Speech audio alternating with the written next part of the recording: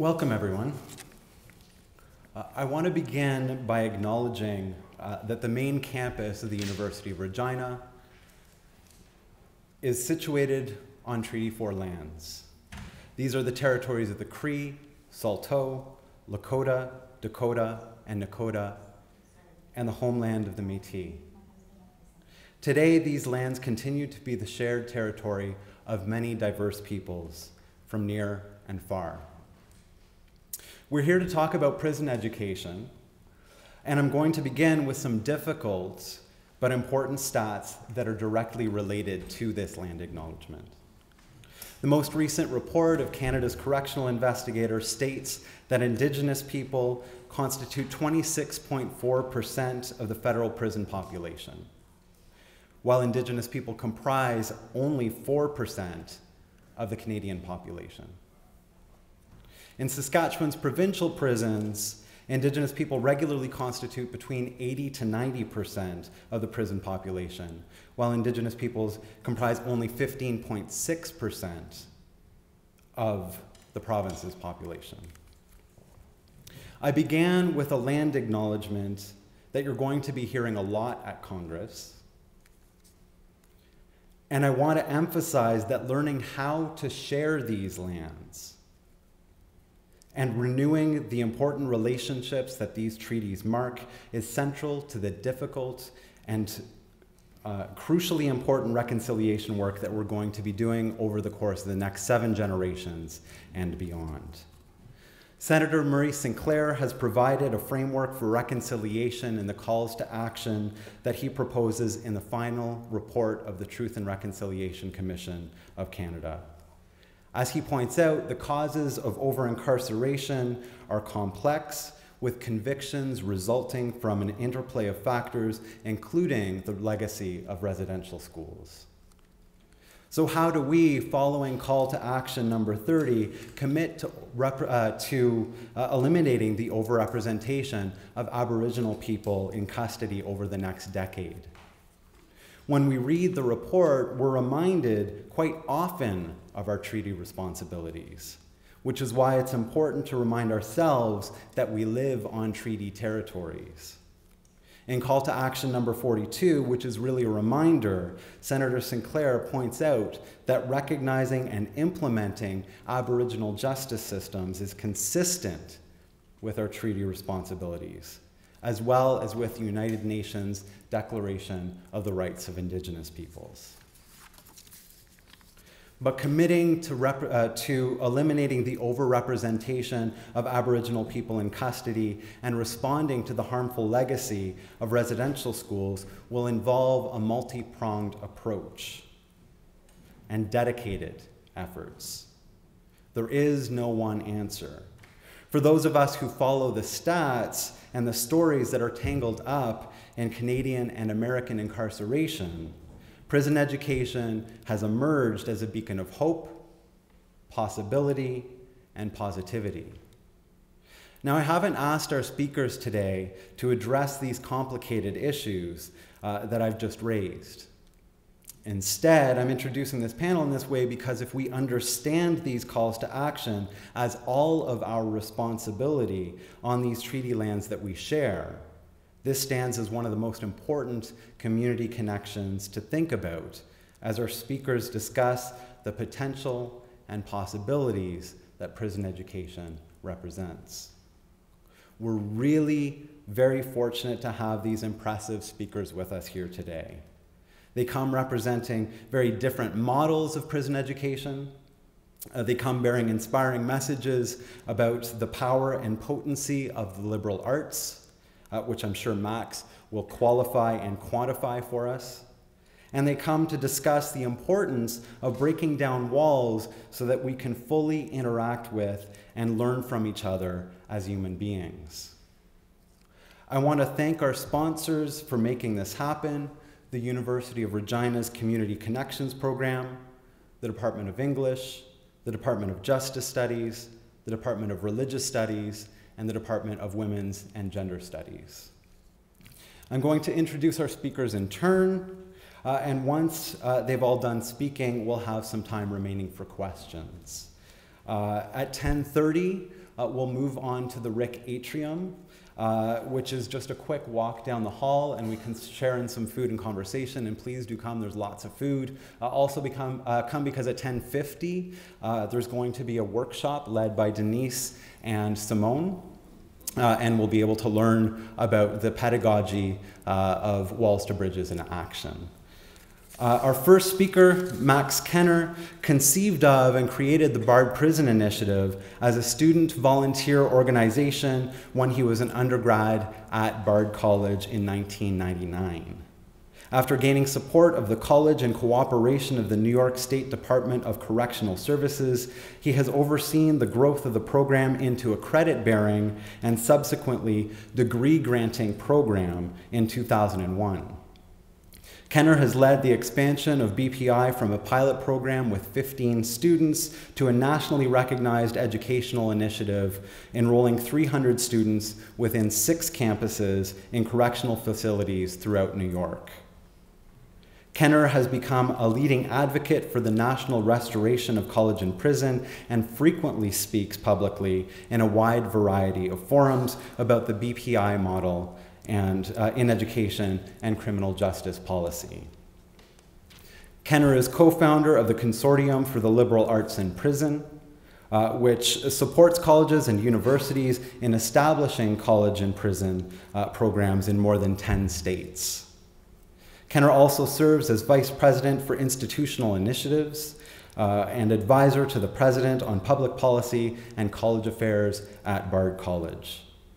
He was a 2013-2014 Fellow in Residence at the Charles Warren Center for Studies in American History at Harvard University. In 2014, Kenner was reappointed to serve on Governor Cuomo's New York State Council on Community Reentry and Reintegration Reentry Subcommittee. In 2016, Kenner received the John F. Kennedy New Frontier Award and the Tribeca Disruptive Innovation Award and was named to the Chronicle of Philanthropy's 40 Under 40. He is also a past recipient of the Manhattan Institute's Richard Cornell Award for Social Entrepreneurship and the Smithsonian American Ingenuity Award in Education. Please help me to welcome Max Kenner.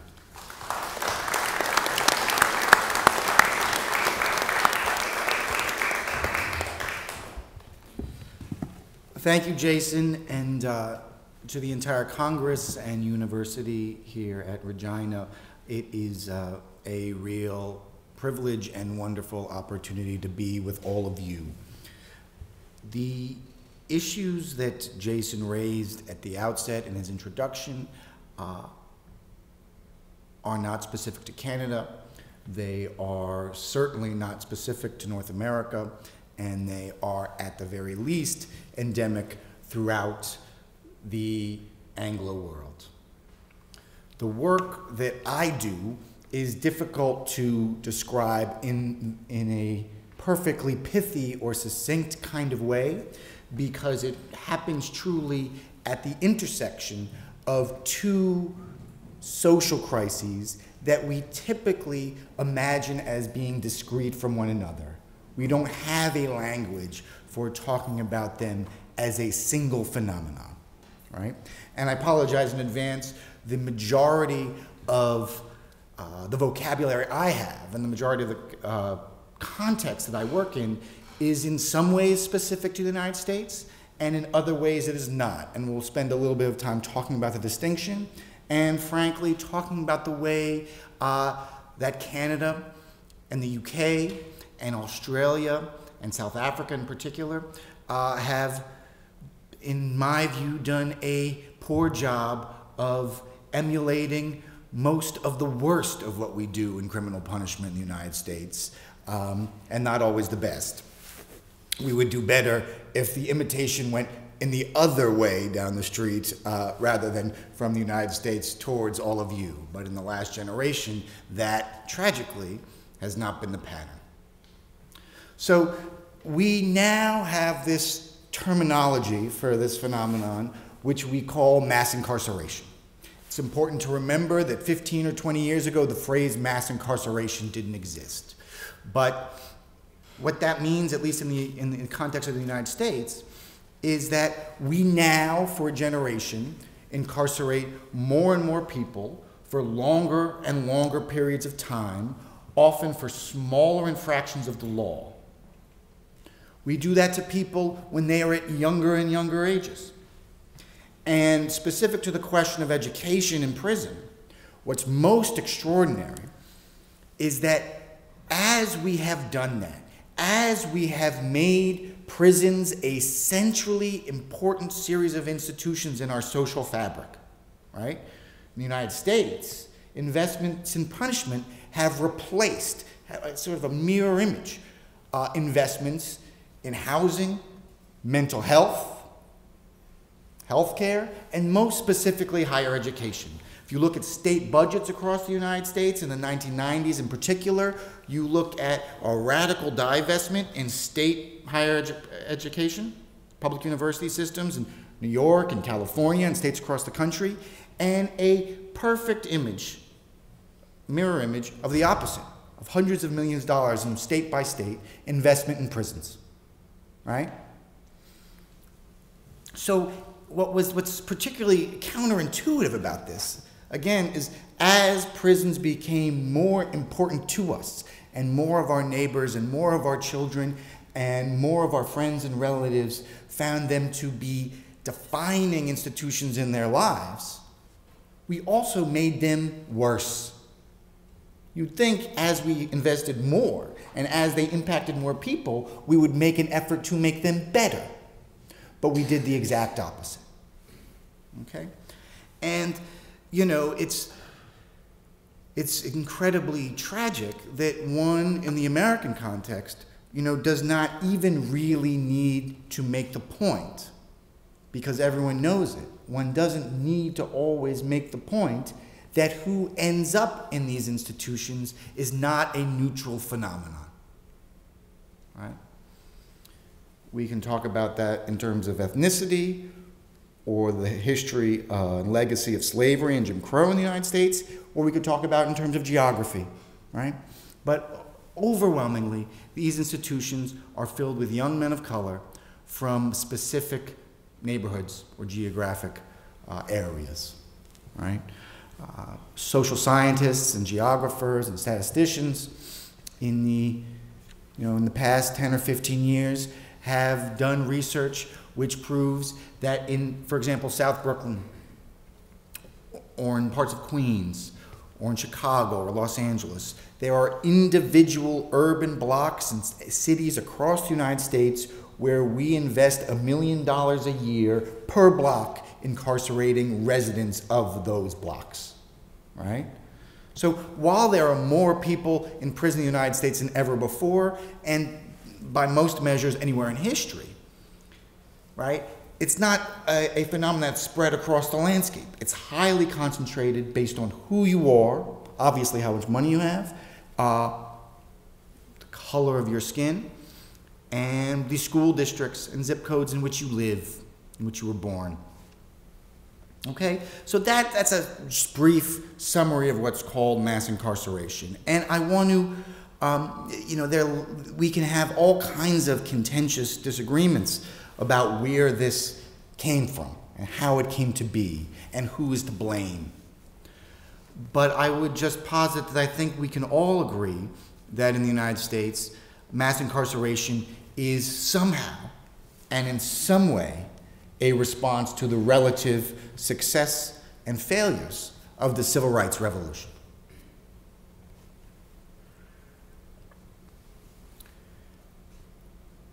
What, in the context of speaking at this university and before this Congress, and with this extraordinary opportunity that you have in Canada, and in the work that Jason has done, I don't think it's useful to focus our attention on our failures in law enforcement or criminal punishment exclusively. That's not to eschew the reality of them. But the fact is, again, this work that we do at BPI, that you are considering taking on in some form or another here in Canada, happens at this intersection on the one hand, about discussions of criminal punishment, its effectiveness or shortcomings and failures, and on the other hand, another crisis. It's a crisis that's not quite as peaked here in Canada as in the United States, but the question of how we train young people to face the challenges of the 21st century. The question of college opportunity, access, rigor, and achievement, right? And the more we think of these as two separate problems, I think the more we will fail, okay? So we can have discussions about mass incarceration, which point fingers at whoever they may be, conservatives or law enforcement or whoever the villain of a moment or an issue might be. But as leadership of university systems, as academics, as decision makers in higher education, I think we have to acknowledge that the cynicism which led to something like mass incarceration is not something that is alien to our institutions. We have not succeeded, certainly in the United States, at making our best college and universities some things that are truly distinct from social clubs, where you attend institutions like your parents or grandparents did, right? We have not made the case to young people that the arts and sciences matter to them in a way that suggests that they are ready and able to take on the challenges that we face collectively, right?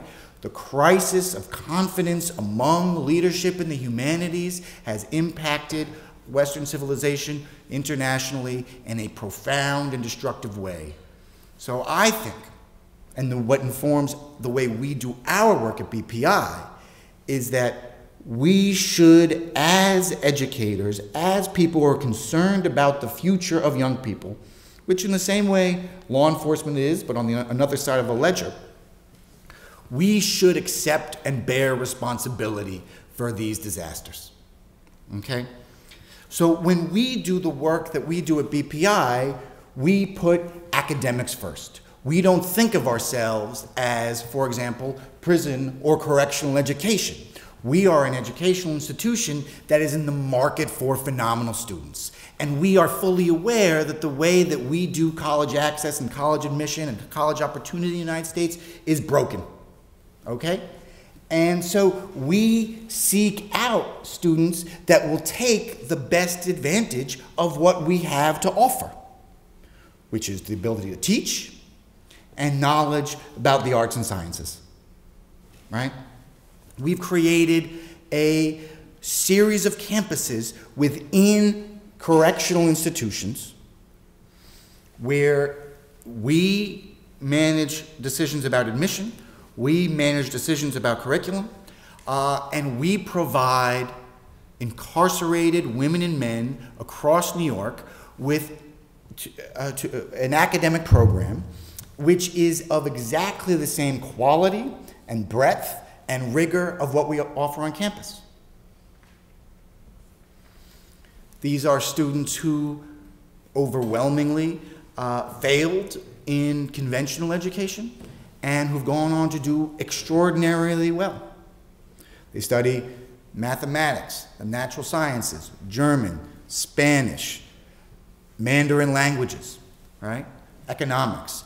BPI alumni who've been released from prison in the past year have gone on to complete graduate degrees at places like Columbia, Yale, and NYU, okay?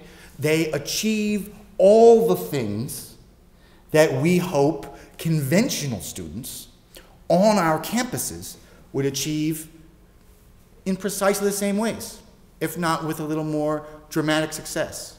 They make us realize,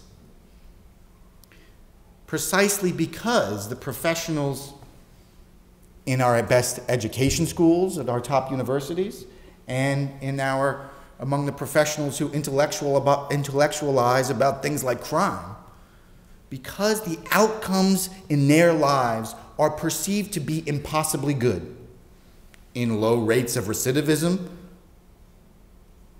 becoming middle-class taxpayers, those sort of societal metrics, but also on the educational metrics, where they accomplish, how far they come, from algebraic illiteracy to doing second or third term calculus and becoming majors in math, right? From being someone who, before prison, had never read a complete book, from going on to deciding that it was really important to become proficient in reading German so you could read Hegel in the original, right? Things that are so often perceived to be impossible, we can accomplish. And these students do it because they recognize what is at stake for them in these classrooms. When we work on campus at Bard College with conventional students, when you work with your undergraduates at a place like the university here, what we've learned from these students is that, it seems obvious once you say it, what we do on campus, the overwhelming majority of the time, is try to convince students that what we do and the things we care about matter. And once you convince a student of that, right, all the sociological data goes up in smoke. Students whose parents never went to college can thrive and go to the best graduate schools. Students who come from the worst zip codes can thrive and go to the best graduate schools. Students who failed out of high school or junior high school can thrive and go to the best graduate schools if they think what we do matters to them. And these students know that from the first instance. And our view is, when we look at the landscape, particularly in a place like the United States with really limited resources, in a society where we really have ceased to believe collectively in the very concept of education, that we as educators should be seeking out students that will make the most of what we do and what we have to offer. And the first, richest, and most symbolic place we can do that are our correctional institutions. So I am going to I'll apologize in advance for a little bit of propaganda, but we're going to show a very short film about BPI students. It takes place every year, every spring. We'll do one in about 10 days. We do graduation ceremonies within the prisons.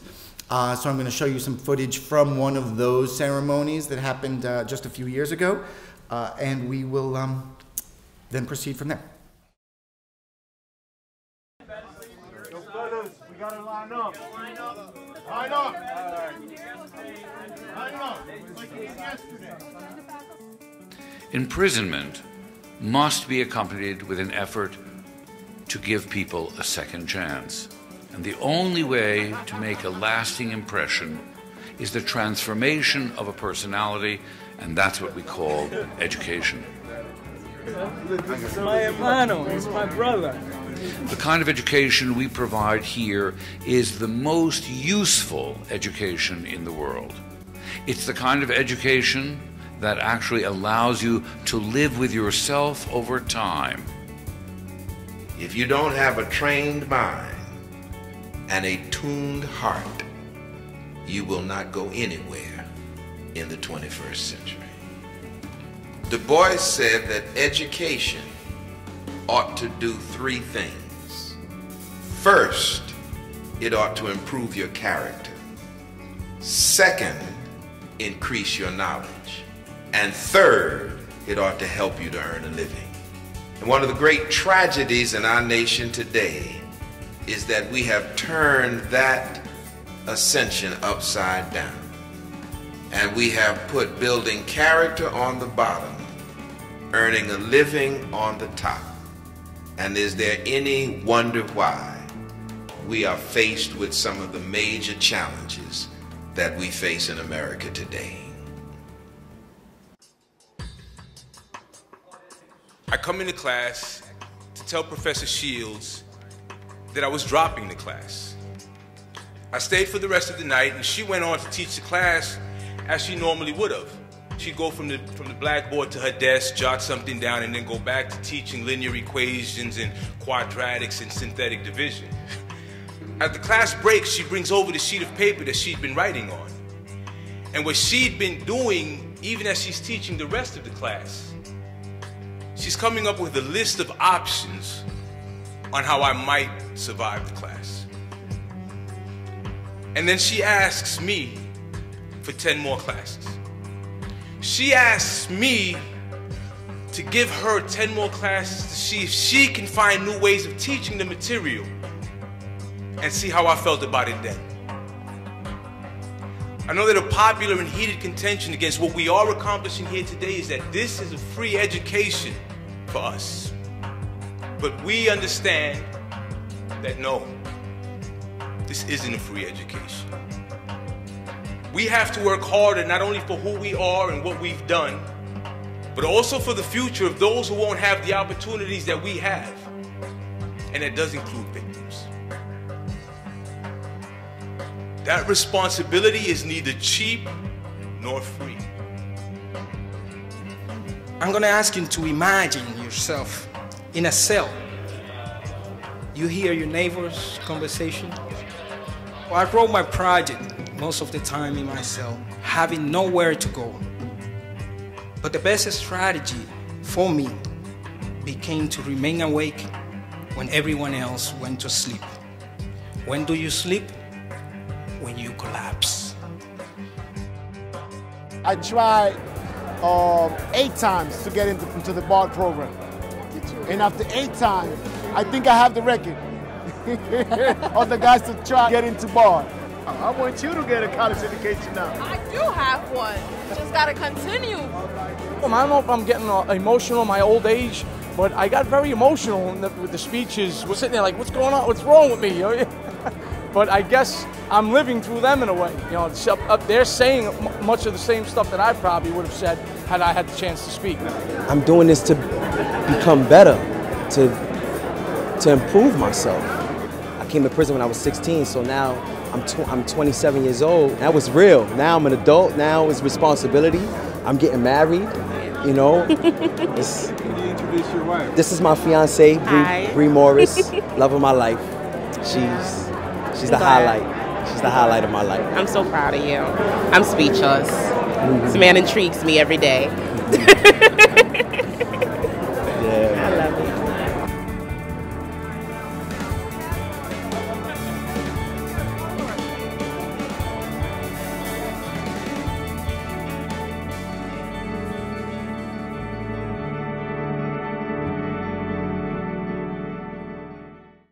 So what is important to remember when seeing a short film like that one is that the students that figure in that video are not analogous to, they're not a metaphor for, they are not you know, somehow symbolic of.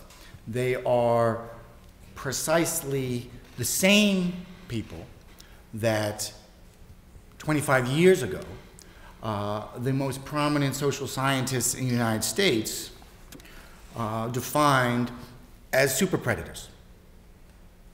Right? And, you know, when we talk about doing academics first in this context, I think it is essential to do all the things that I talked about in the first half of this discussion, which is insisting that academics and college and universities bear responsibilities for our shortcomings, not just in education, not just in university life, but also in how society approaches young people and their intellectual futures as well across the board. But I want to point to one moment in the history of intellectualizing about crime and young people also that's important.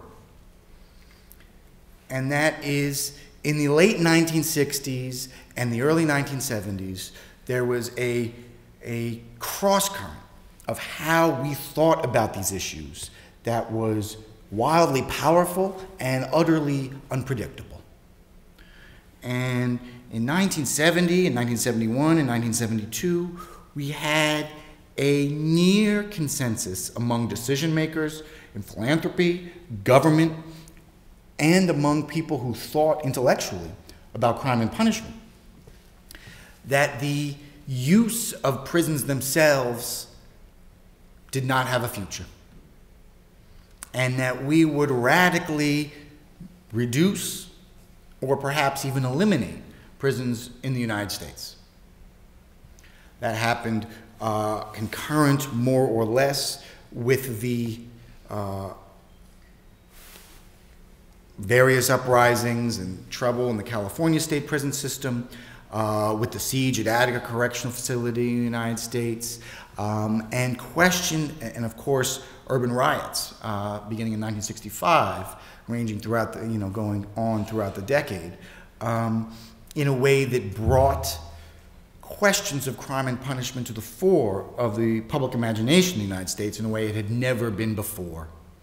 And I just point back to what we talked about earlier, which was all of this happening coincidentally with extraordinary successes with the civil rights revolution, right? All this is happening concurrently. And we intellectuals who understood themselves, at least to be on the left, adopted an approach which suggested that there was nothing left to do of any positive good within our prison systems. One of these people in particular, who a poor guy who years later committed suicide, who had been a socialist, who had been a freedom rider, came to the fore after developing a slogan, really, which was largely about promoting himself, but which he thought would help bring down these institutions, which was that nothing works, right? And he stuck using that phrase, even after it was adopted by the nascent neoconservative movement. And that was championed primarily by someone like James Wilson. And so we had something in the United States where it was sort of what I call a cynical consensus, where people on both the left and the right agreed to leave the battlefield and accept together that we are incapable of doing good together, right? And progressives gave up hope that something good could happen in prisons, and conservatives absolved themselves of any responsibility that prisons should exist to do anything but to punish severely, immediately, and with certainty. Right? And all of this led to the situation that we have now, where we've gone from roughly 200,000 people in prison in America to the United States having roughly 2.5 million people incarcerated, right? College and prison has a history which is also unpredictable and doesn't fit neatly in this story. But what that person who came up with that phrase, nothing works, a sociologist named Robert Martinson, came to realize was that the failure of prison-based programs, what they called in the medical era, or treatments in prisons of the last 100 or so years before he wrote, was that the failure of all those programs rested in the fact that they were coercive, that they were without any space for the subjects of those programs to have any dignity or choice. And so college and prison is controversial for precisely the same reason that it's effective, that it provides dignity and hope to people in prison, and also a pathway to a better future. And that can be immensely controversial.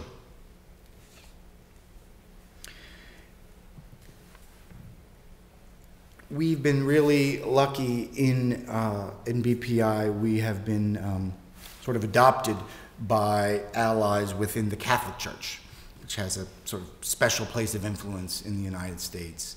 And we have an outfit that Jason referred to called the Consortium for the Liberal Arts in Prison, where in addition to the 300 full-time students we have in New York, we have an outfit helping other colleges and universities adopt this kind of work in different places, in different contexts. And it's never something where we want, you know, the University of Oklahoma, let's say we don't have a program there, to do things just like we do. What we want to do is convince other schools in their localities to do things in their prisons in just the way that they do them on campus, right?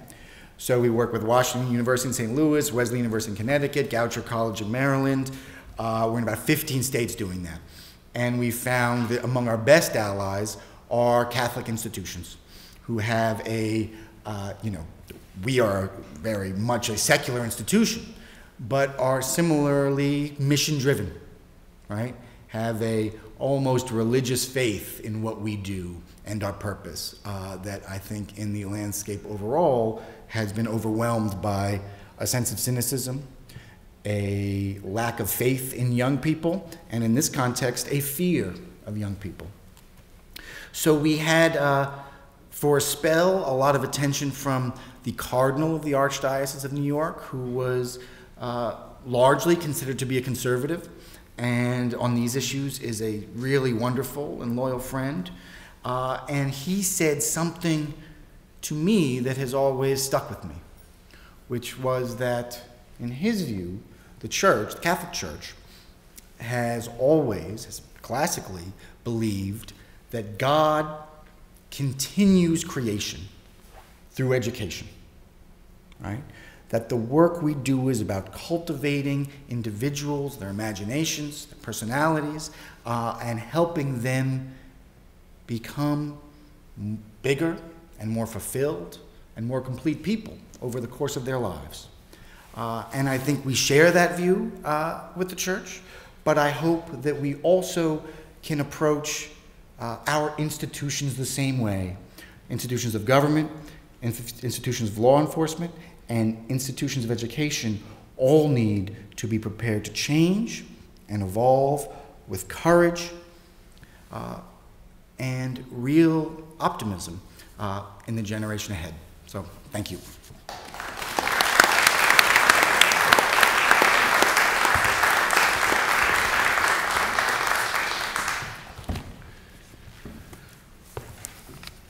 Thanks very much to Max for that inspiring account of what BPI has been doing over the course of the last near 2 decades. I'm going to introduce our next 2 speakers now. Denise Edwards was an avid world trekker until her wings got clipped. With an arsenal of short stories from exotic venues to federal lockdowns, Denise willingly shares her journey with a sense of ease. Accepting her flaws, she unapologetically invites listeners into another realm as she traces the causes and effects of her choices.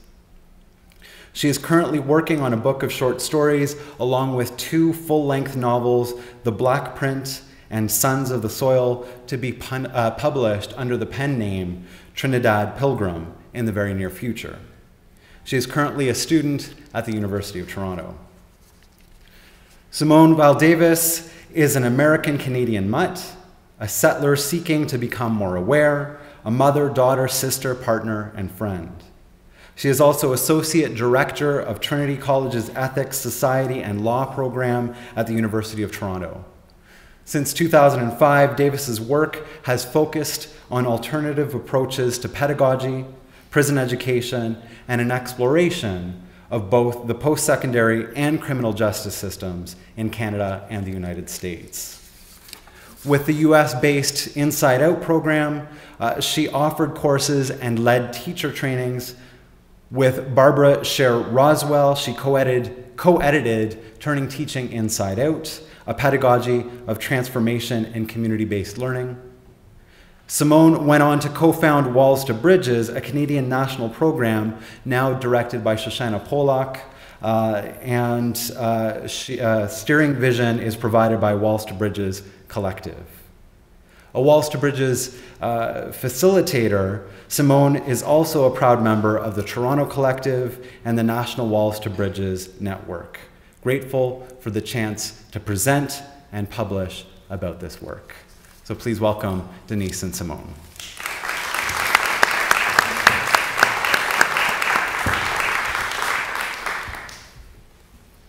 Hey, everybody.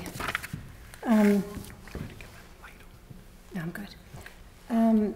Denise and I are going to sort of tag team this a little bit. So I'll get started and then turn it over to Denise and then come back in for a few, to kind of wrap up our portion, and then really excited for some Q&A afterwards.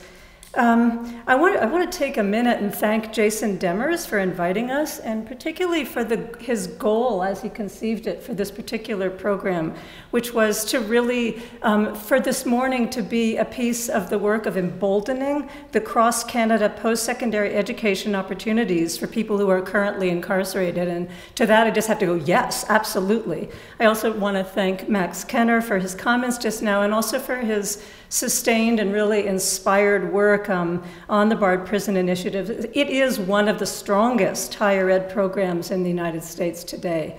And I want to thank my friend and Walls to Bridges collective colleague, Denise, and I want to thank you for being here too. There's a number of ways that you can do education in prisons and jails. There's a number of models that work really well, including peer-to-peer education. There's a lot of people inside who have started very innovative programming.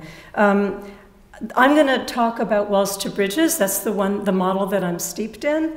And so let me just sort of shape it out for you a little bit and then make a couple points.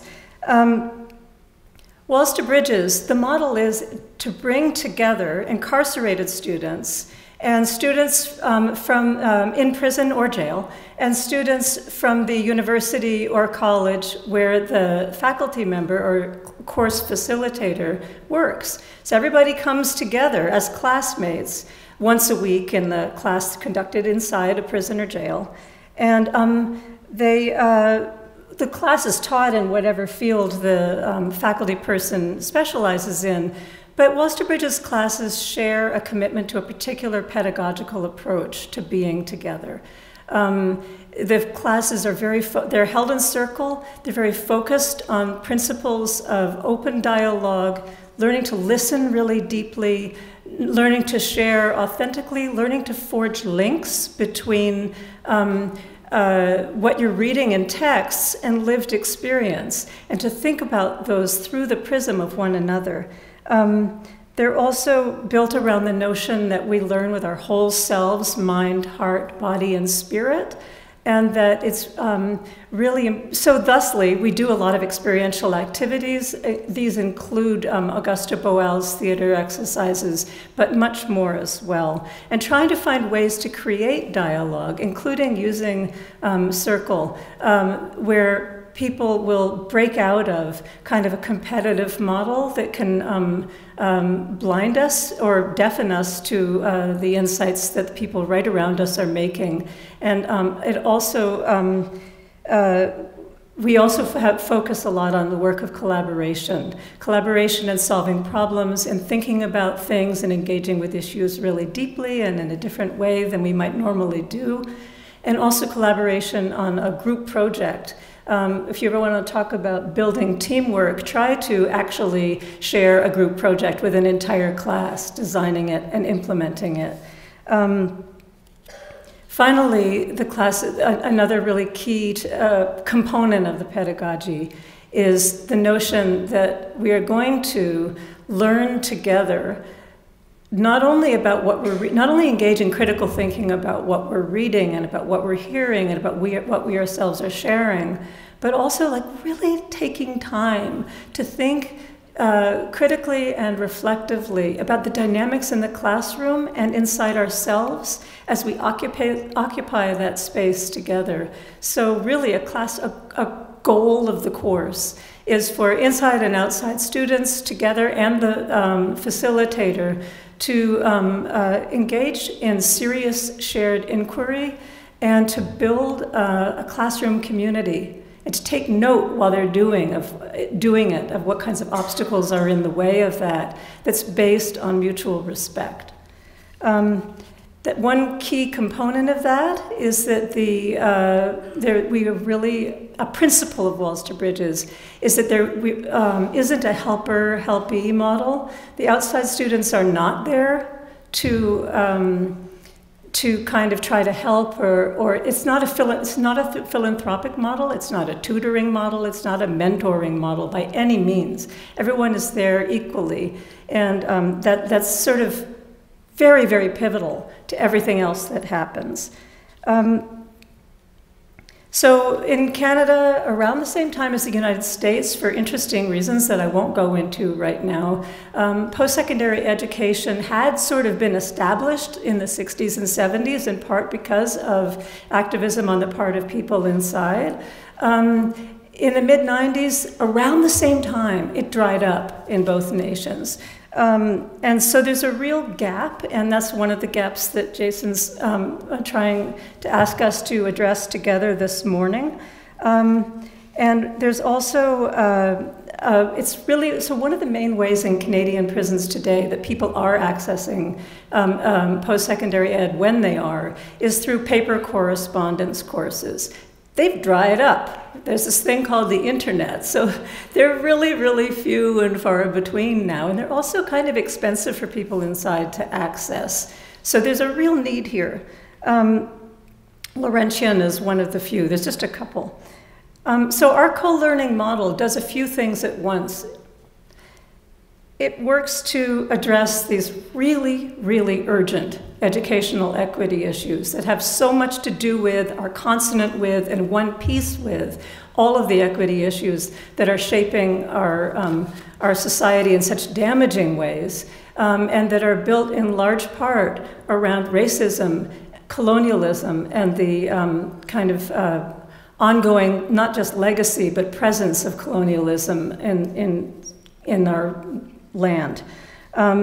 At the same time as addressing those issues, it also challenges stereotypes and preconceived notions. It challenges stigmatization and inequality while developing a whole set of academic skills, including some that are hard to develop in a university setting.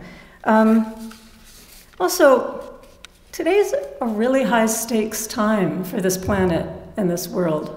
Things are really, really urgent, and I think all of us need to find very, very new ways to really develop more muscular imaginations. We are going to have to imagine ourselves to a different world. And so my experience of the Walls to Bridges and the Inside Out classroom is that when you form learning communities, particularly unorthodox learning communities that involve people coming together across social divides, and you focus there on learning to listen really deeply and to speak really authentically, it can open up ground for new analyses that we desperately need, new perspectives, new solutions. So this is access to higher education at its heart, but it's also its radical re-envisioning as a bridge builder. Very briefly, Walls to Bridges has an origin in the model that Inside Out Prison Exchange program started, but it's an autonomous program. And I co-founded it with the current director, Shoshana Pollack, Randall Duguid, and the entire Walls to Bridges collective. It's a Canadian program for practitioners here seeking to respond to the Canadian context. That includes engaging not just with Indigenous pedagogy and principles, but also with Indigenous educators and students.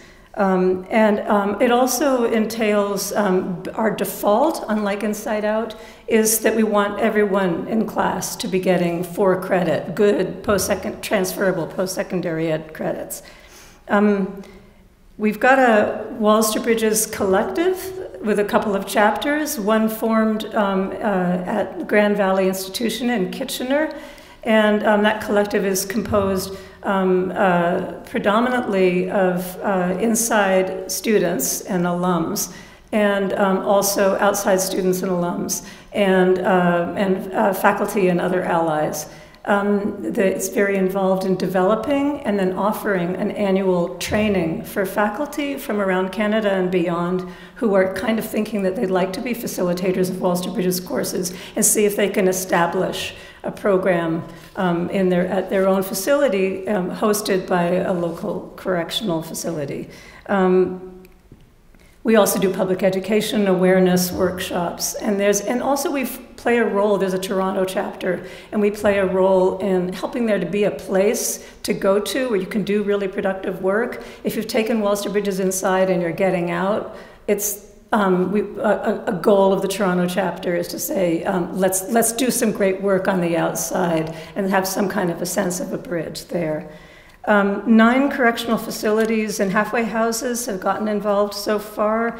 In 7 are in Ontario, 2 in Manitoba. In BC, there's a program that's going to start soon at Simon Fraser institutions. 8 universities have gotten involved so far, 7 in Ontario, 1 in Manitoba. So far, 73 instructors have been through a facilitator training, and there's 16 more just about to start or a little later this week, and they're absolutely amazing bunch of people. Just gonna see how long I've spent so far. Okay. Very briefly, and then I'm gonna turn it over to Denise, a little bit about the benefits of this particular model and what it's good at.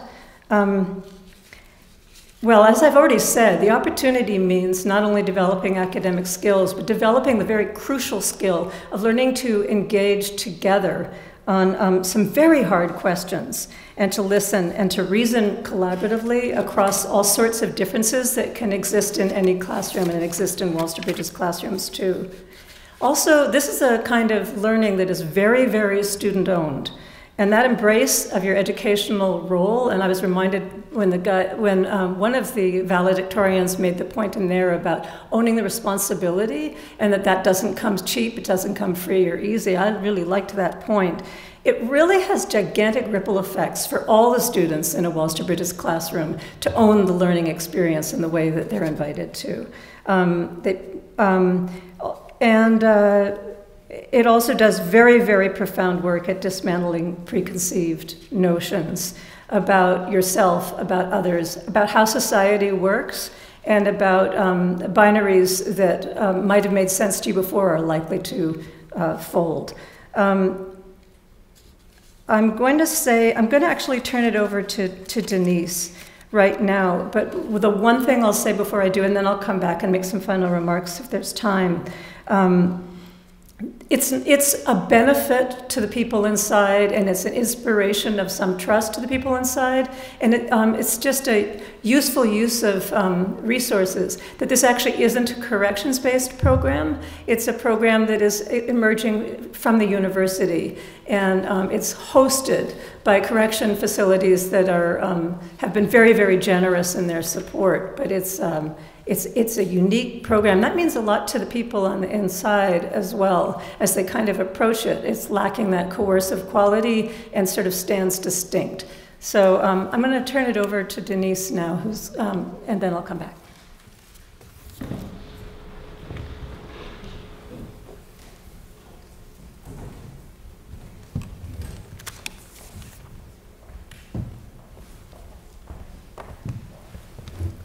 Morning, everyone. Thank you for coming. I know it's a little bit of a heavy topic, but you know, it has to be addressed. Now, I'm going to go a little bit off script, just to give you a little bit of background about myself. So, my parents came from Trinidad, and my father went to school here, Expo 67, got his degree. My mother, barely high school. So we thought this was going to be a great life here in Canada. My father was hired, but usually not for long. Last to be hired, first to be let go. My mother, on the other hand, she's always had jobs, low-paying jobs. So I started growing up, and I was like, I don't want to be like none of them. So I decided, let me forge my own path. So I found out about cocaine and selling it. So I made a life traveling Central America, South America, loving it, making the money, and I get locked up. My parents were not happy. I'm the only one in my family that's ever walked this road. But I explained it to them. I said, you go out there, you give your everything, and you come back home, and you don't know if your job is secure. And you, to my mother, you work so many hours that we don't even know you anymore. They didn't take that lightly. They didn't accept it. They said, you are making a mistake. You are making excuses for your poor decisions. But I got locked up and I started thinking, basically, if every child is so-called born with a clean slate, then why do some of us fall through the cracks? Why? There are many, many ills to this world. Some will never mend. Others, collectively, we can. Panda bears. I had a dream about a panda bear this morning, and then I remembered that they're here on loan. They were here on loan in Toronto, and the government flew in their bamboo, fresh food, from China every day. And I'm saying my gosh, they have more opportunities than I do.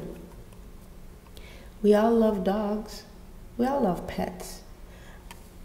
But when people pay more attention to a pet than humans, then we have to kind of say, there's something wrong here. So I know that there's negative legacies of colonialism. It's very real. Have you ever heard of walk a mile in my shoe? Well, I would challenge anyone to walk a year in someone else's skin. Because you look at the world differently, and the world will look at you differently. Canada has roughly 37 million people, and it's going to grow. 4% Indigenous people. And you know what? They are too overrepresented in the criminal justice system, just like people that look like me. In 2016, crime was at a 45-year low, but incarceration at an all-time high. Indigenous women are the fastest growing prison population. Black and Indigenous people are over-policed, over-represented. And what is the root cause? Sometimes we need to try to find out, what are the root causes? Drugs, maybe? Abuse? Can span a variety of reasons. But on top of that, we have to navigate a system that from the inception didn't include us. Traditional education didn't do anything for me. It did not build up my self-esteem because I could not see myself in any of those books. I was forever placed at the back of the classroom, and I would look to see who was at the back of the classroom with me. I didn't like it. But anyways, per year, $100,000 plus is spent on a man, per man, to house them in prison. Twice that number for women. Systemic barriers to accessing education and employment exists. People need to check their biases and privileges.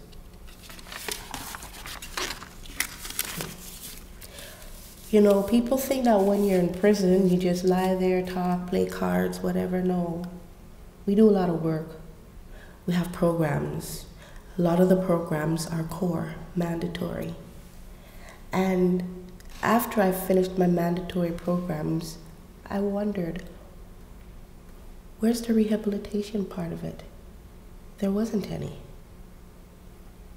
I didn't see it. And the idea that some human lives are more worthy than others is not new. But when you get to prison, then you really realize and you look around. Taxpayers paid millions to incarcerate inmates. And then when the inmates come out, because usually we are released. So when we're out, then what? We face more barriers.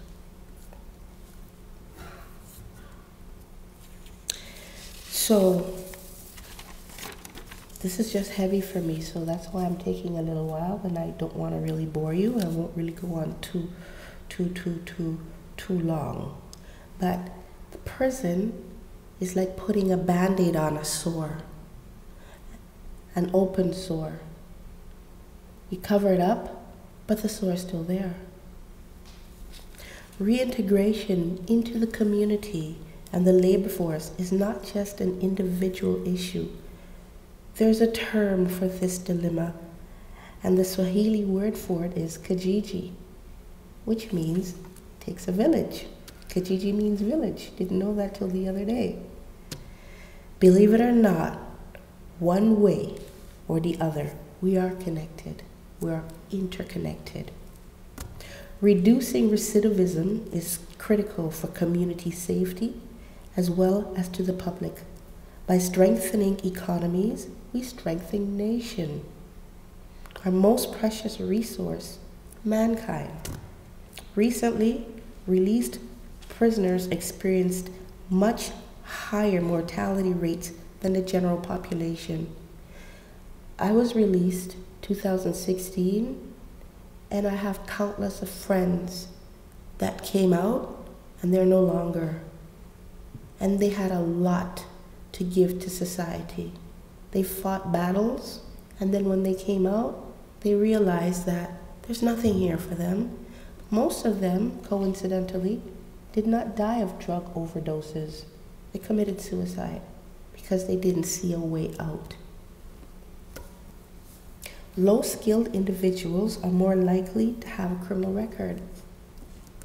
When inmates or ex-inmates are allowed the opportunity to live meaningful, productive lives after serving out our sentences, taxpayers won't be forced to pay for our incarceration. Incarceration, rearrests, statistics pose the facts that within 3 years of release, about 67% of released prisoners are rearrested. Those are the lucky ones. Many do not make it. Vocational and academic training is essential. There are no excuses for my poor decisions. Okay? I don't want anyone to feel sorry for me. Do I believe in prison abolition? No, I'm not a prison abolitionist.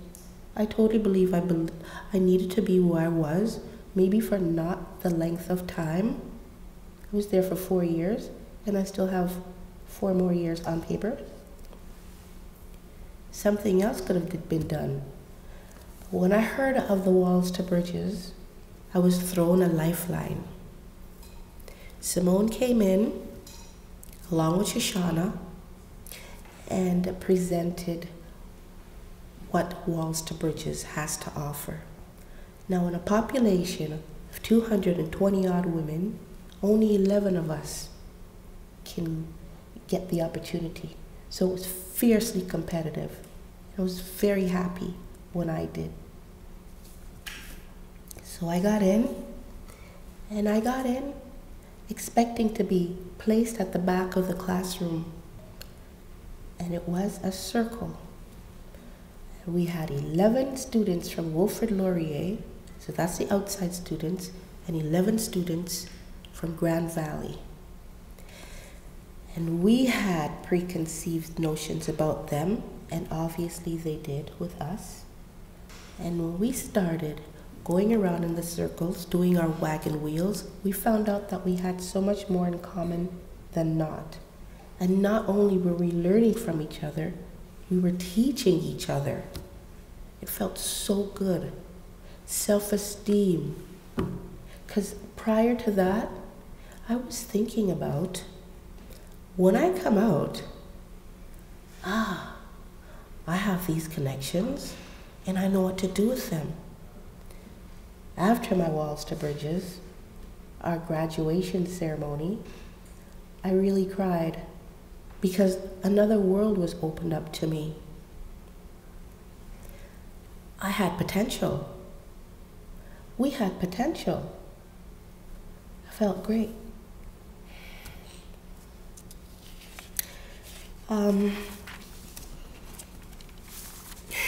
Education, not punishment, is the key.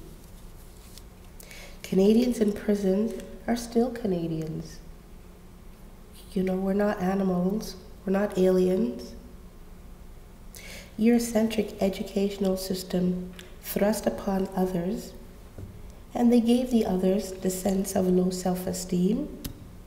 Where are our heroes?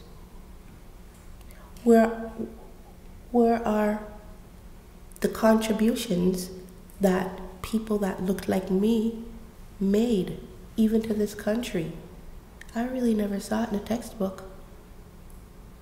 I had to go beyond high school to find out, and had not been for the Walls to Bridges, I would have been ignorant, and ignorance is not bliss.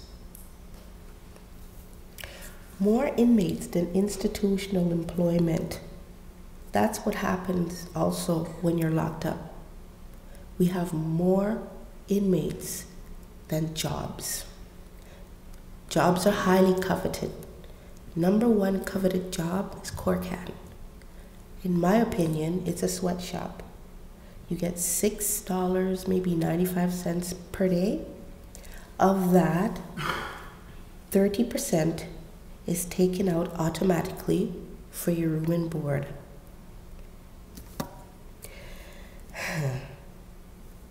So for 220 women to be fighting for 11 spaces, knowing that you have at least a chance when you get out there, you know what that also did? It pit the inmates up against each other. Why did you get in? I had an inmate say to me, when there were only 3 of us as colored women getting in, I had a good friend of mine, a white woman, she said, well, I think it's a social experiment. And I said, why do you think that? Well, I didn't get in, so obviously they're feeling sorry for a lot of people. Well, I let it pass. Was I upset with her? No, because that's her personal opinion. You know when you kick a dog and it's down, it's not nice. So when a boss reprimands the employer goes home, punishes his wife, slaps the wife around, wife takes it out on the kids, and then the kids, you know what happens to the dog. And that's what happens to a prisoner when there's nothing left for them to do. Society is an extension of that concept. Prison is a business that needs to be reassessed. When the student is ready, the teacher will appear. Can I propose to all present to be that potential student that is waiting for your teacher? Or can you be that teacher that's looking out for that student that needs you? Lagging generations behind, Indigenous and people of color know the majority of us feel defeated and worthless. Traditional educational, like I said, did not work for me. A little black girl constantly placed in the back of the classroom, wondering, does this teacher really care about me? I knew the answers to questions. Can she see my hand? Most times I never get picked, wasn't chosen. If you work to include more of a variety of inclusivity in school curriculum, not focus on the 90% of European perspectives, more people will feel empowered. I'm not shift blaming, but the programs offered by the government has been missing the point for decades. All levels of government needs to come together with a think tank and try various solutions.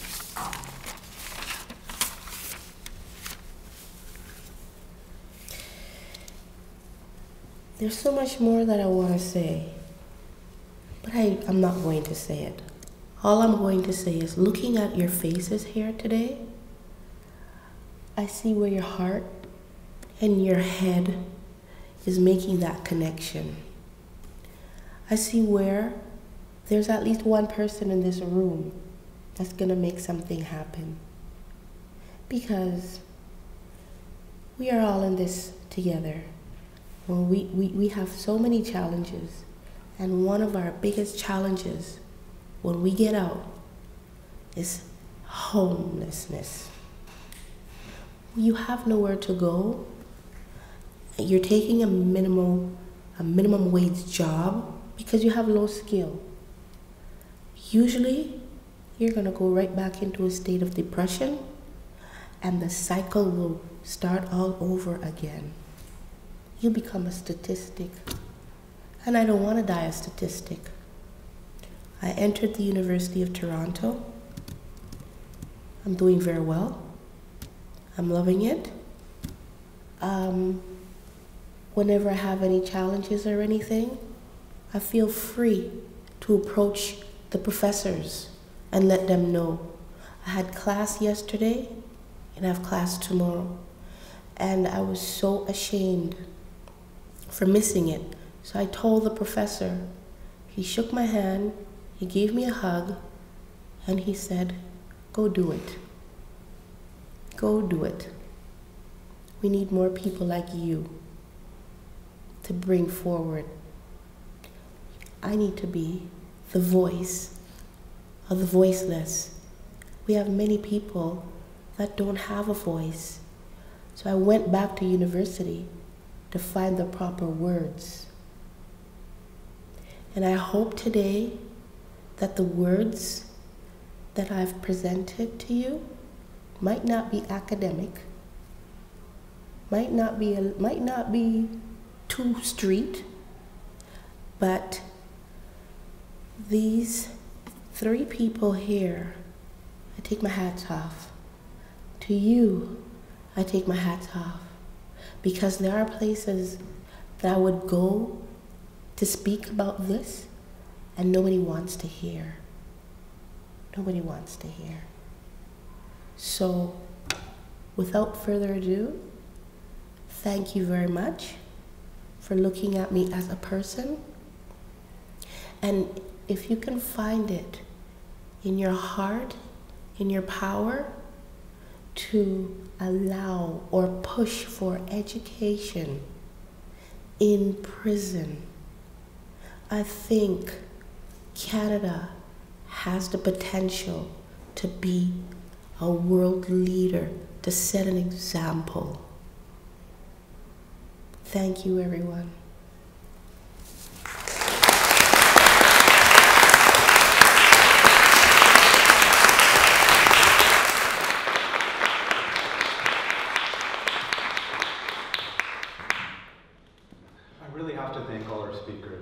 Tremendously inspiring. I'm in awe of the work that you do, the work that you've done, the inspiration that you bring to this room.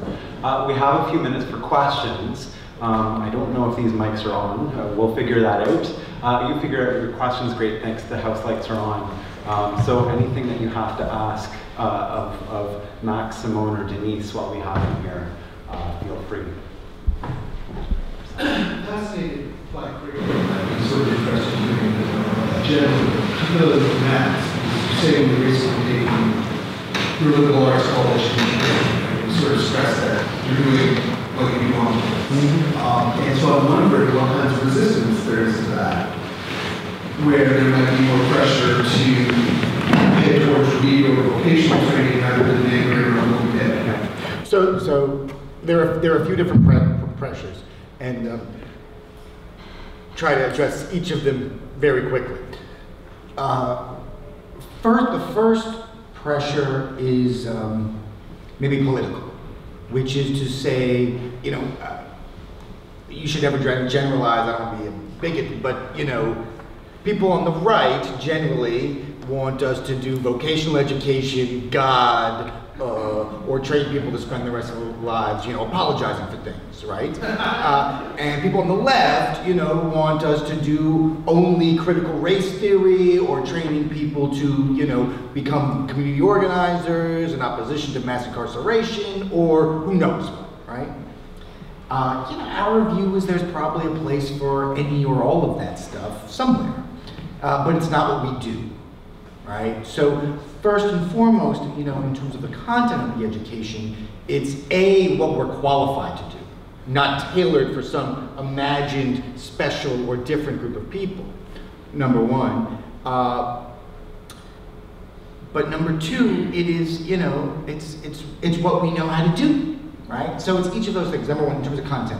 Number two, from the educational perspective, right, you address this is sort of the glaring question of how in the world does someone who dropped out of school in the 8th grade go on to do college work immediately, right? And we eschew completely, you know, what sometimes is called remedial education. It's not something we do. It's not something we know how to do or are qualified to do. Part of the solution lies simply in what I addressed directly in the talk, in this sense that these students recognize what's at stake immediately and come to the classroom with a different preparation, which in our view is more important. But that's sort of hocus pocus. It's real, but it's kind of mystical, you know what I mean? We also, and I think finally, this was always intuitive to us, we didn't know it was an intervention 18 years ago when we started doing the work this way. But the University of New York has just started to do things this way. Others of the sort of more innovative community colleges in the United States are starting to do things this way, which is to not do remedial education, or more precisely, not do it first, right? Learning grammar is an incredible bore. You know, learning to dissect a sentence is an incredible chore if you don't care about the content of the sentence, right? Learning algebra is catastrophically boring if you don't understand how calculus or physics interacts, or the natural sciences interact with your daily life, right?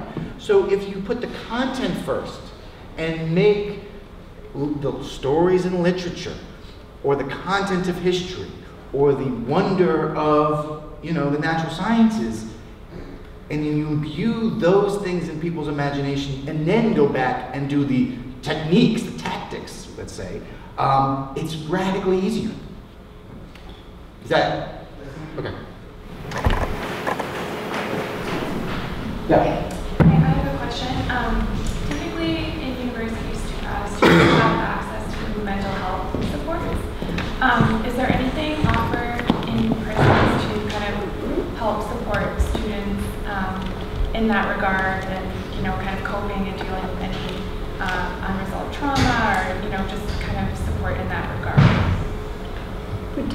Particularly around their pursuing their education, or? Yeah, just in general. I'm not sure kind of what we have, or if that could be combined in an educational context as well. Denise can probably speak to some elements of this. I'd like to say just a word about it, which is that one of the things that's really important about that 5-day training for facilitators of these courses is to have to understand a little bit about the and to be prepared to hold the frame for an environment where people are living, not only have they endured past trauma, which may be the case for some of the outside students as well, but that additionally the environment can feel traumatic, and they can be living in the midst of a very, very complex week. So the fact that the facilitation training zeroes in a bit on at least opening the doorway to understanding the kind of supports you want in place is one component of a response to your question. Additionally, just in terms of what Walls to Bridges can do in this regard, beyond just the frame of the class time together, is that also, and this is also of academic importance, the facilitator offers office hours at the jail or prison as well as beyond. And the final thing I'll say that is not about a correctional response to mental health provision, services provision, which is a complicated story, but is it also that people, one of the things that actually can help on multiple levels this program work is that people in class are supportive of one another and can support one another during the week as well, and can bring to class the kinds of generosity that I've seen in a Walls to Bridges class, I've seen nowhere else, in terms of people in very, very nuanced but very, very deep ways supporting one another through really, really difficult times. So that kind of mutual aid and the kind of principle of mutual aid is one component that really makes a difference. Rather than strictly pathologizing it, it's like, let's see how we can create a strong community together. I don't know if you want to. Thank you. So there's 3 levels, security levels in prison. There's medium, minimum, and maximum. And Walls to Bridges tries to get students from every security level. Now normally, people in maximum, they're heavily medicated. And all these different intersectionalities play out. So you're dealing with where you are, which does make it harder to study. But when you are in that class, in that space, the good thing about the facilitators, facilitator makes the class because the facilitator gets trained for moments such as those, unlike the guards in that. So, Walls to Bridges provides the space for that comfort, for that conversation, and for healing to take place. Did I answer your question? Yeah. I just want to address 2 or 3 things that really I think Simone alluded to, but just bring them out in a sort of more generalized context. Simone used the word pathology, right? And I think one thing that's really tricky for us as advocates is, on the one hand, you want people to have the best mental care for mental health, anything. On the other hand, these institutions generally have a real problem with histories of diagnoses and pathologies and prescription, let's say, right? You follow me? And I would say, certainly in the United States, those challenges are radically worse in institutions for women than for men, for a whole host of reasons. I don't think we don't have time, at least personally, I don't have all that much expertise to really expound on, but I think that is a consensus opinion. So I think we have to approach this dilemma with a combination of real concern and empathy, but also skepticism. And that's a real challenge. And lastly, to Jason's efforts and what we're talking about here, I would just remind everyone, that we do know that a liberal education, that what Simone does, that what we do at BPI, is protective against mental illness in a way that does not risk the kinds of diagnoses or the other side of the ledger, let's say, of what poor mental health treatment can come with, baggage, and often has in the past. Rick. Both programs, students mentioned that it's very competitive to get into them. How do you go about selecting which students will get in? What are you looking for?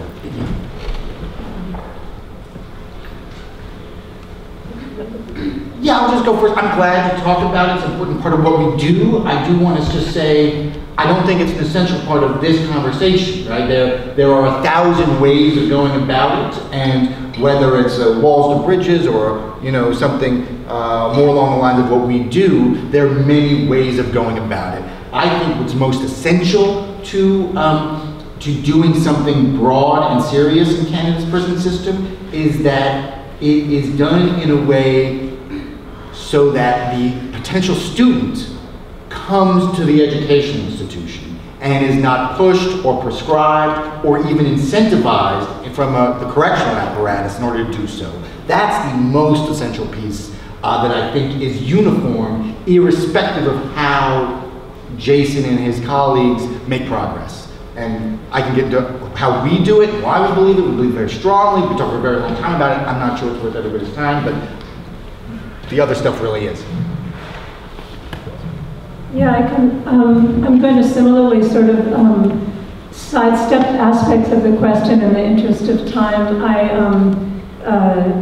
think that one thing that's really key about your question, though, is this notion that this reality that it's a competitive program with limited spots and there's all these other people. So one of the things that I think is a challenge about doing this work at all is the fact that the need outstrips the capacity, and also what it feels like if you are one of the people who's not in the class and you wish you were, or if you take a single class, which can sometimes happen with Walls to Bridges. It's not a degree granting program, although there's many. The experience of a one-off, where you actually have the experience of like being brought into full experience of your own capacity and knowledge as a teacher, a learner, an unlearner, and then it's over, and you can feel like this a gap or a loss. It's keen. It's similar to another unmet expectation that really impacts people, incarcerated participants in post-secondary ed in prison.